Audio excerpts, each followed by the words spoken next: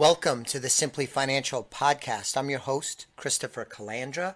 I have a special guest on the show today. It is Claudia Englisby, attorney Claudia Englisby, who I have known for a number of years, although more recently we've worked very closely together on a number of issues or client coordination together. And I wanted to have her on the show because of her deep expertise and specialization in a particular area of elder care and estate planning, that being special needs. Her firm is Disability Planning Partners, and she draws upon her vast legal knowledge and her personal experiences to help her come up with a modern approach to disability and estate planning. Claudia, thanks for hanging out with me today. Well, thanks for having me, Chris. I mentioned your firm is Disability Planning Partners.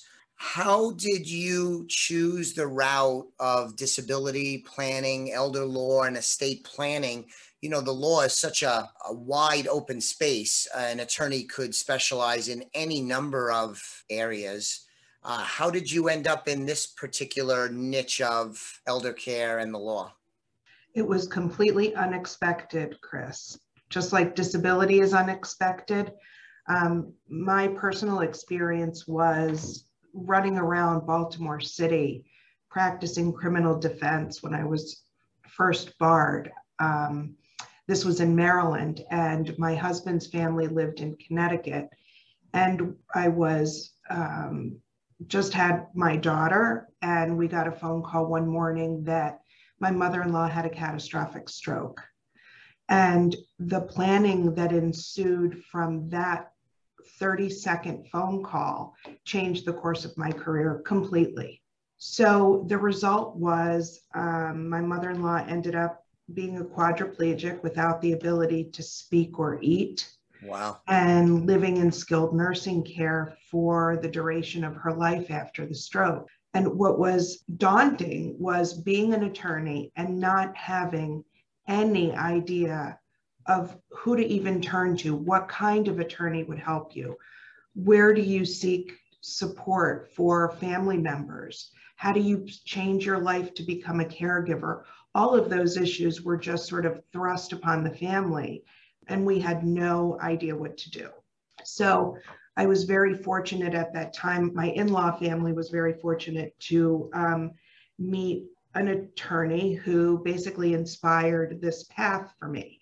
We ended up relocating my family to Connecticut a couple of years later, just to be able to provide some support to everyone in Connecticut. And lo and behold, across my desk one day came a flyer from Western New England University, the School of Law. They were offering an LLM, a Master of Law in Estate Planning and Elder Law. Okay. I hit a button and I signed up. So I completed, that was another 3-year intensive educational experience. And I think that every single day that I participated in that program, I knew that was what I was supposed to do. Wonderful. So after completing the LLM, I decided it was time for me to practice in my own environment. Okay. So when you're thinking about opening a law firm, I think most folks put their name on the door. Right. Yeah, it's very common. I wanted to do it differently. My practice is not about me as the attorney. My practice is about my clients. And the idea that if you have a disability need or you have an estate planning need, that you would partner with my team to get optimized legal solutions. I see. That makes a lot of sense. So Claudia, you're touching on a little bit of Disability Planning Partners. Can you educate me as well as my listeners? You know, I described you choosing the route of disability planning, elder law, and estate planning, but the key element is disability and special needs. Is that correct? Am I using the right terminology? Families that have disability issues and special needs considerations, that's specifically your market niche that you've built your firm to service? Basically, yes. So estate planning is the area of law that transfers assets to the next generation. And that's the foundational work for anything in disability. Okay. Elder law speaks to issues affecting individuals 65 and over. And the disability part of elder law comes from as we age and we have medical interventions that keep us living longer, we might not be able to live completely independently. I see. And elder law focuses on all of those issues that affect our elders. Disability planning was born of the idea that if you are 64 and younger, you're in a very different life cycle. If a disability occurs, if you have a medical diagnosis that is going to lead to disability, or there's a catastrophic accident or injury, like my mother-in-law, those issues impacting younger folks have very, very different planning needs than someone 65 or older traditionally. Okay. And so if there's a listener there that has, let's say, young children that have special needs, either physical or otherwise, they are in a position where the advice that they could get from you and your team might come in handy, even though they're not age 65 and older. Is that right? Correct. So we define disability in 4 dimensions. One of those is intellectual disabilities and autism.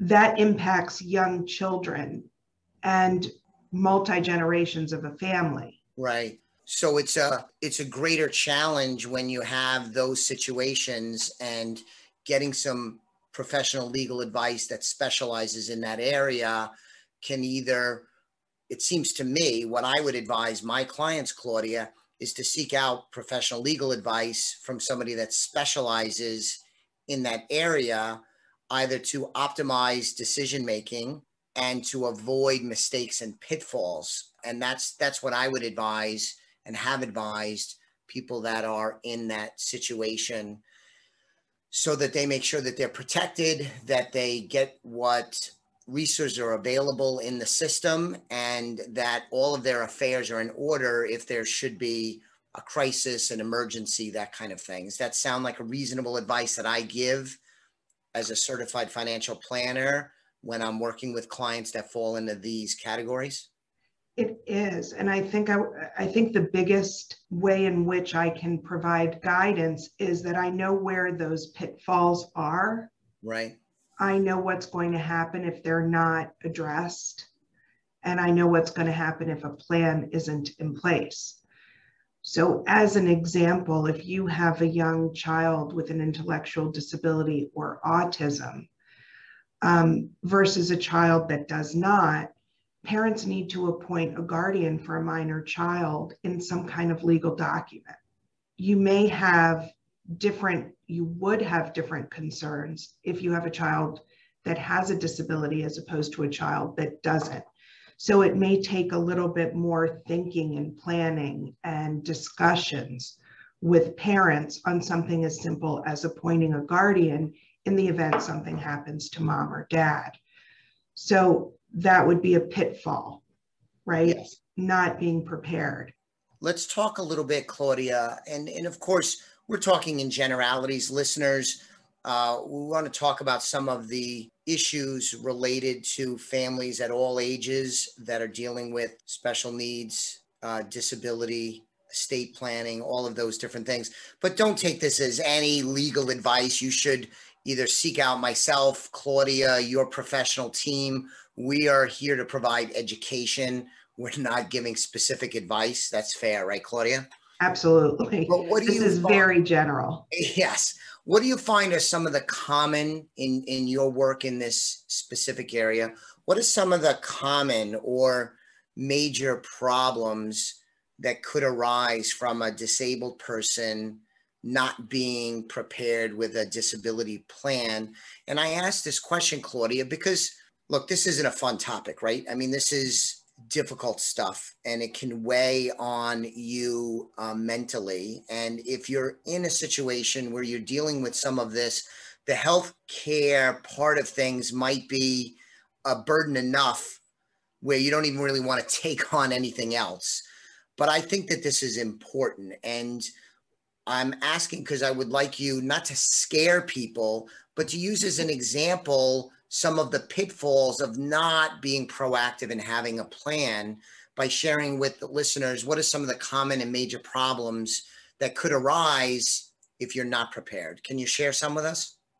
Absolutely. The most important piece of work in this area is having customized legal documents that appoint an agent to act on someone's behalf.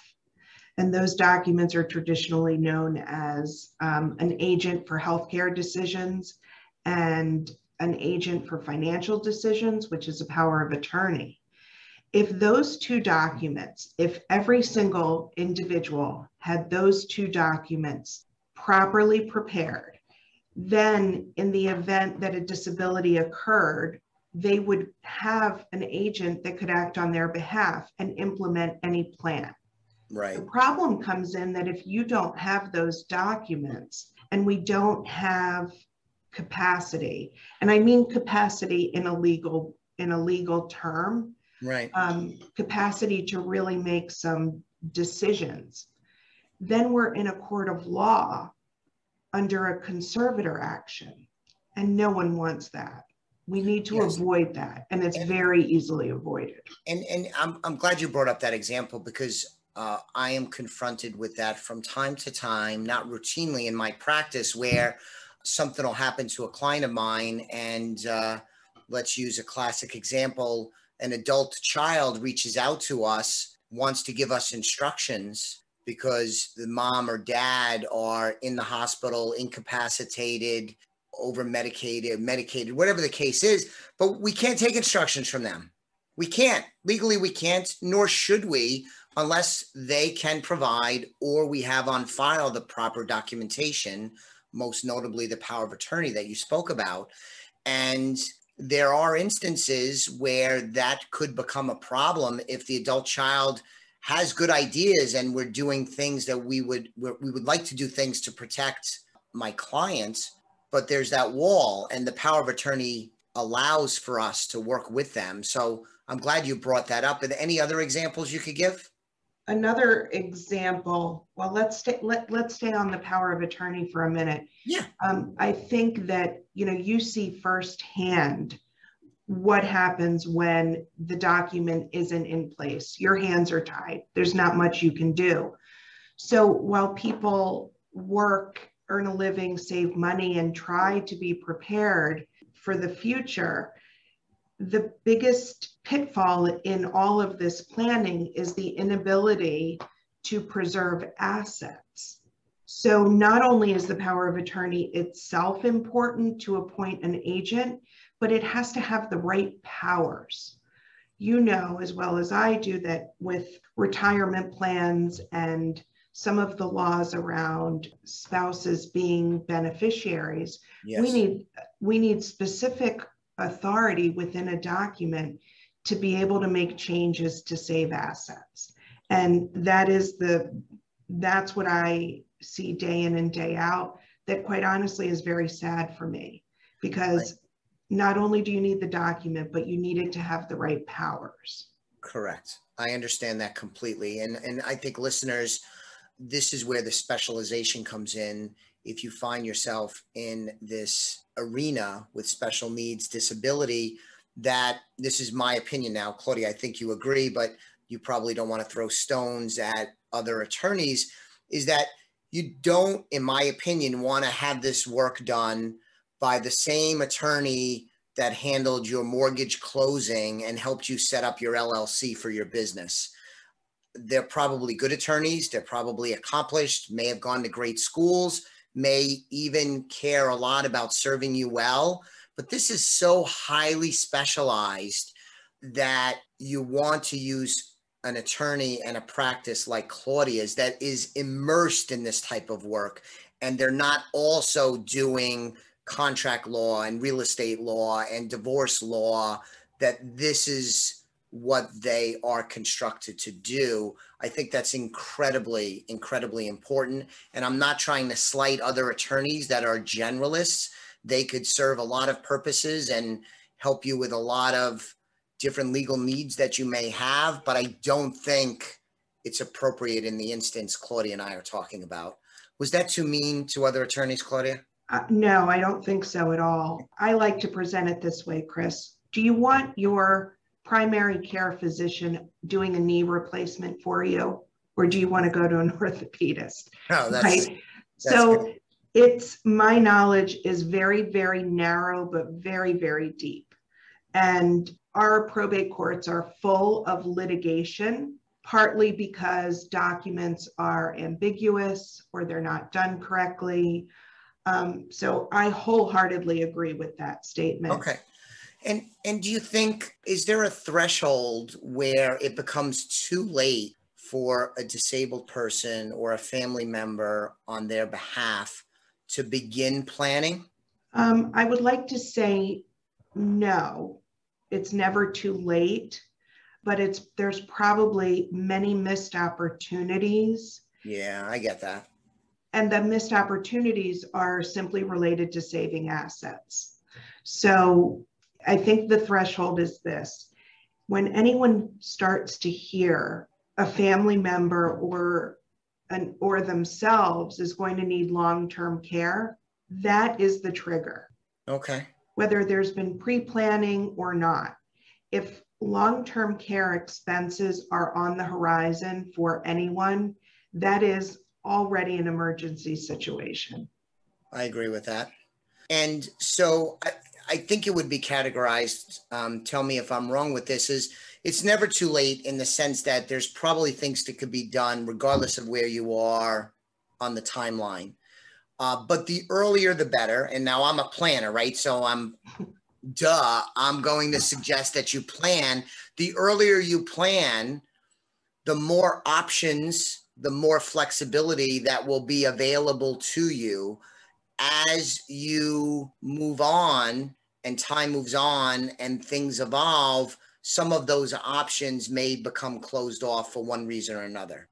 Absolutely. Okay. So let me give you an example. I worked with a couple, a married couple, and they came in. There was a diagnosis of early onset dementia. My client was 56, and they decided to embark on asset preservation plan. So we were able to shelter about $800,000 initially. Several years later into the plan, my client was still functioning very, very well. We embarked on phase 2 and saved another $550,000.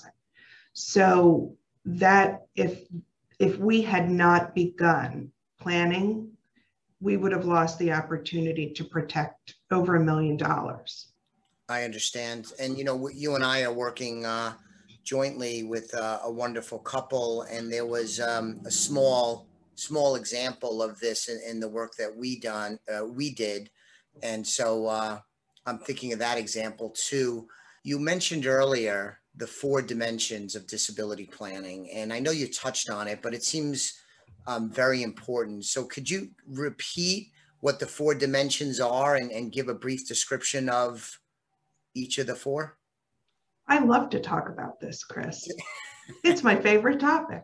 And that's why we have you on. The first one is related to special needs children, autism, and intellectual disabilities, and other things that fall into that category. The second segment is individuals who are victims of a catastrophic injury, a medical malpractice, automobile accident, workers' compensation. And I'm not a trial attorney, I'm not a plaintiff's attorney, I don't handle the actual injury cases, but when there is a lingering disability, I do the finishing work and prepare the disability plan along with the trial attorneys. And the third dimension is really speaking to early onset medical conditions, MS, ALS, Parkinson's, early onset Alzheimer's, a lot of the dementias, Lewy body dementia, frontal temporal lobe dementia. And those things are progressive illnesses which lead to permanent disability. And it's really important that those families start to plan as soon as a diagnosis is rendered. And of course, the last one is our 65 and older, our elders who need assistance to live independently. Very good. In reading your bio at your site, it seems like one of the ways you're immersed in this area is through your participation in various organizations like the Alzheimer's Association, the Academy of Special Needs Planners, and organizations like that. Do you find that families that fall into these categories, do they tend to be underprepared when it comes to disability planning? In other words, are there a lot of families that are not preparing as they should in your mind? Or do you think this community of people, if you will, have by and large done a good job getting out in front of things and doing the proper planning? I think that folks that fall into the catastrophic injury are certainly led towards disability planning. I think, if they're seeking out an attorney to sue someone for the injury, they typically will get information that a disability plan needs to be completed.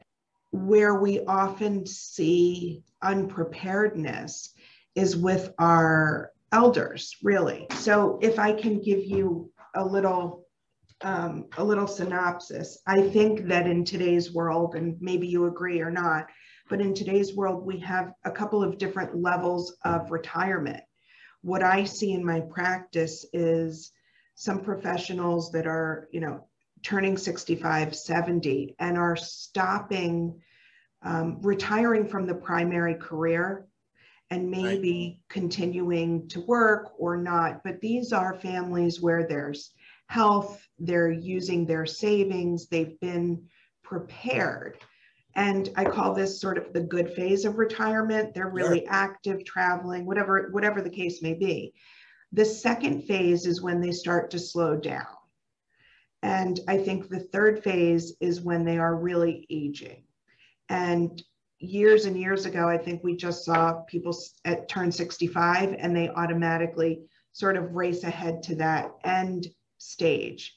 And what everybody should know is that there's opportunities for pre-planning at that time of considering retirement. So I imagine your clients, Chris, come in and say, when can I retire? Or give me some guidance on if I retire now. That's a consultation with me to address a pre-planning need, which may be able to provide additional peace of mind to a client to retire, or even for someone to say, no, let's work another couple of years. That's a really, really important time frame within a family. Yeah, because I think, and I'm thinking of an anecdotal example, Claudia, but it seems to me when a family is confronted with something like this, where there's a change in circumstance, or even if they have a child that was born with one of these autism, on the spectrum kind of situations, that they're bogged down. I mean, they have a lot on their plate, just, the healthcare, dealing with the doctors, and there's just overwhelming. So much. It's overwhelming that they might not get to this, not because they don't desire to, but they have so much on their plate that they may not get to it. And as a financial planner, I could see the perils of that. But as just a father and husband, I could see how that could kind of play itself out, where that's maybe postponed and not addressed simply because you have a ton of other stuff going on. And if that is the case, they may not be doing the best they can for themselves and their family. And that's just kind of a shame. That makes me sad. And I think it speaks to the nobility of some of the work that you and I do. Does that kind of make sense? I don't know if I'm articulating my thoughts right, but does that make sense? I think it makes great sense. there isn't a client that I see that doesn't have a concern or a worry. And if all of the issues that you mentioned, medical needs, educational needs, what I recommend is that a family member could provide support to parents. So in your example with a child with autism, there might be another family member that could provide support to parents in working with me or consulting with you, just to lessen the overwhelming idea of, wait, I have something else I need to do now. Yeah. It's paralyzing. And then we find often that folks are sort of paralyzed to make a decision. Sure. So they need support. We try to offer a lot of that, but we need support. Families need additional supports. Well, I greatly appreciate the way that you serve and help your community, your specialization. You do wonderful work. I'm a huge fan. If listeners wanted to find out more about you and your team, your website is, correct me if I'm wrong, it's disabilityplanningpartners.com. It is. Beautiful. Good. Well, thank you so much for spending a few minutes with me today. And listeners, I hope you got some value out of this, especially if you fall into this category or know someone that does. Perhaps you could give them a helping hand. I will be back with you on the next episode of the Simply Financial podcast very soon. In the meantime, if you haven't subscribed to the podcast, please do so. That would be great for me. I'd appreciate it a lot. Thanks again. Thanks, Chris. The views expressed are not necessarily the opinion of SagePoint Financial Incorporated and should not be construed directly or indirectly as an offer to buy or sell any securities mentioned herein. Investing is subject to risks, including loss of principal invested. Past performance is not a guarantee of future results. No strategy can assure a profit nor protect against loss. Please note that individual situations can vary. Therefore, the information should be relied upon when coordinated with individual professional advice. Please note, the information being provided is strictly as a courtesy. When you link to any of the websites provided here, you are leaving this website. We make no representation as to the completeness or accuracy of the information provided at these websites, nor is the company liable for any direct or indirect technical or system issues or any consequences arising out of your access to your use of third-party technologies, websites, information, and programs made available through this website. When you access one of these websites, you are leaving our website and assume total responsibility and risk for your use of the websites you are linking to. Securities and advisory services are offered through SagePoint Financial Incorporated, member FINRA SIPC. Insurance services offered through Elliott Wealth Management, LLC, not affiliated with SagePoint Financial.